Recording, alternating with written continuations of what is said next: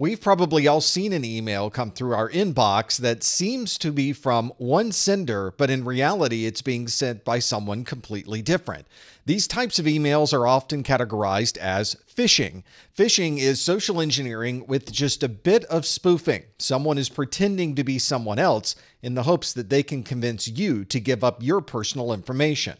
Sometimes you can check the URL that's associated with a link inside of an email message to see if it's really coming from the domain that you think it should be coming from.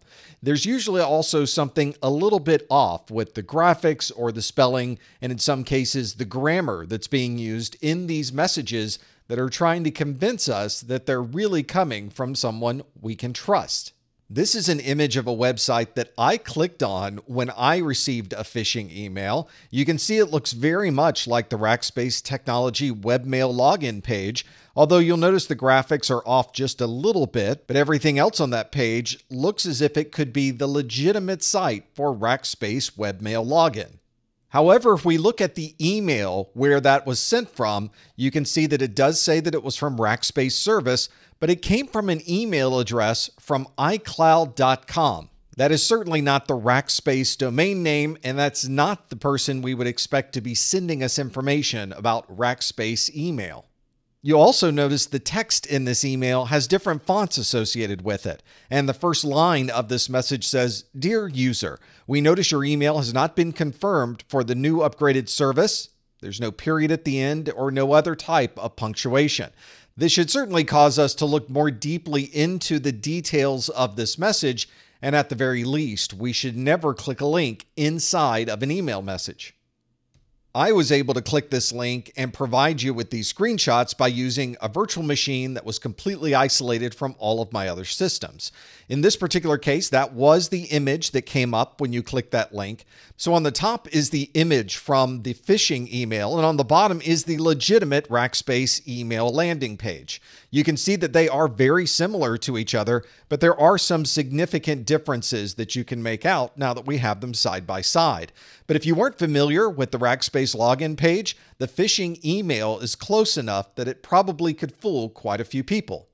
This is the goal of the attacker. They want to make this page look so similar that you will be enticed to put in your email address and your password. And at that point, when you click the login button, you're actually sending those credentials directly to the attacker. Another useful social engineering technique used by the attackers is shoulder surfing. We use our mobile devices and our laptops in public all the time. We could be in an airport, a restaurant, a coffee shop, and anyone who can look over our shoulder could potentially see the information that's on our screen. Part of the problem with this, of course, is that occasionally we will be reading through information on our screen that could be considered sensitive. And in some cases, it might be information that our competition would love to have. Someone standing behind you or sitting at a table that's behind you has full access to view the information that's on your screen. And there have been situations where people have been able to read the screen of a computer that's in another building. They would use binoculars or a telescope to be able to view the information that's on your screen, even though they're in a completely different location.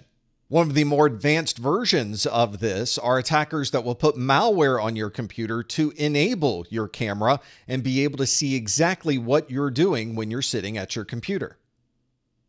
We can use a number of different techniques to try to prevent shoulder surfing. One is to make sure that we understand where we happen to be.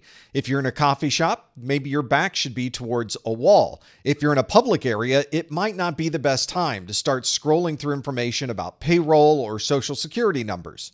You can also get privacy filters for your LCD screen that can only display the information on the screen if you are sitting directly in front of that device. Anyone who's to the side of the device simply sees a black screen. These work exceptionally well. You could be on a plane right next to somebody in coach, and if they have a privacy filter, all you see is a black screen. And if your computer is near a window, you might want to turn your computer so that the monitor faces away from that window.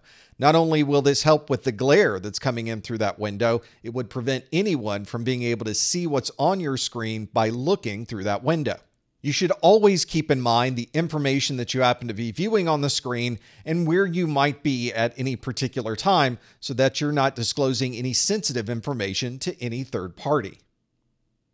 A lot of the security for a physical location happens at the front door. If you can get through that initial door, a lot more information will be available to you. And the attackers know this. They found ways to get into buildings without having any type of authorization. One technique that attackers use to get into a building is tailgating. Tailgating is using someone who's authorized to give you a way into the building. Maybe when somebody is walking in, they'll hit the badge, unlock the door, walk through the door, and leave the door to close on its own. While they're walking away, you can walk up and stop the door from locking again and simply walk into the building. That's a perfect example of tailgating. Another technique that's very similar is piggybacking. With piggybacking, you have someone who is authorized to get into the building, and they're letting you in the building as well with their knowledge. This can be easily accomplished by bringing in lunch or carrying in boxes of donuts and asking the person who's opening the door to hold the door so you can make it up to the conference room. They can see that you're walking in. They're even helping you get into the door. And in that particular case, we call that piggybacking.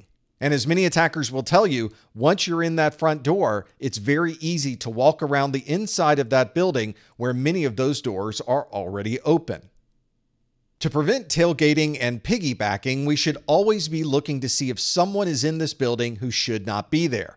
Most organizations will provide visitors with a visitor badge that clearly shows that they are in the building as a visitor and they are authorized to be there.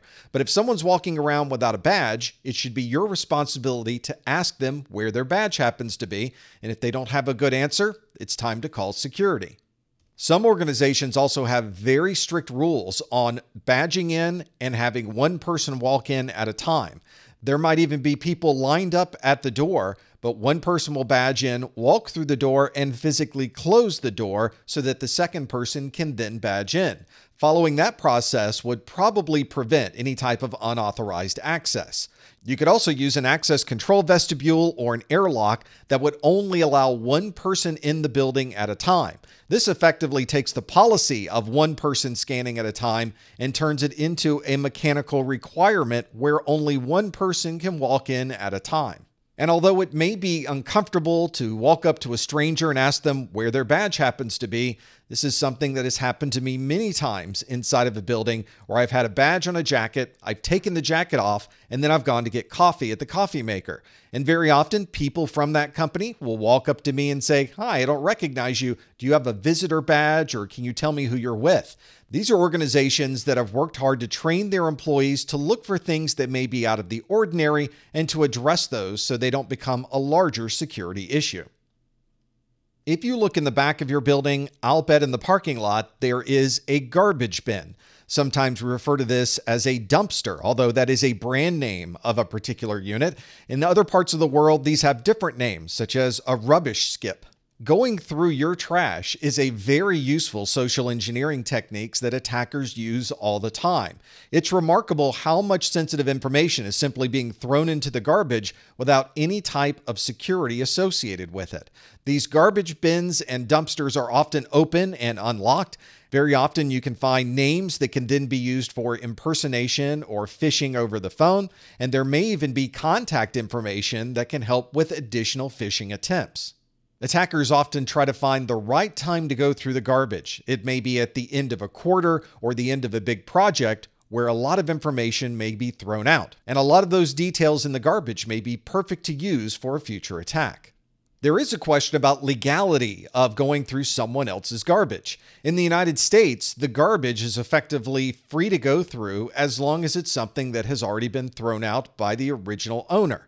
This is not always the case, and there may be local or state regulations that would prevent someone from going through someone else's garbage.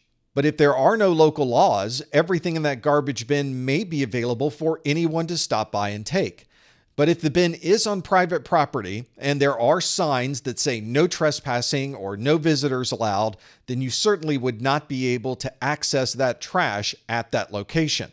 If you're trying to understand more about whether going through this garbage may be legal in your area, then I would recommend you contact a legal professional and see what the options might be in your particular geography. To prevent someone from going through the garbage, one of the best things you can do is to lock it up. You can put a fence around that area, you can put monitoring cameras, and you can prevent anyone from gaining physical access to your trash. You can also shred the information that you feel might be sensitive. Some organizations will have a third-party shredding service come through every month, and they'll sit in the parking lot and shred all of your sensitive information.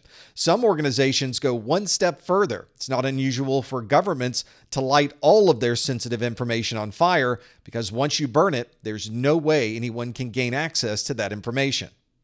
If you're wondering if this is something you should be worried about, then maybe you should look through your own garbage. There might be information in there that is relatively sensitive, and you may need to institute new policies to prevent someone from walking by and simply grabbing your sensitive data right out of the trash.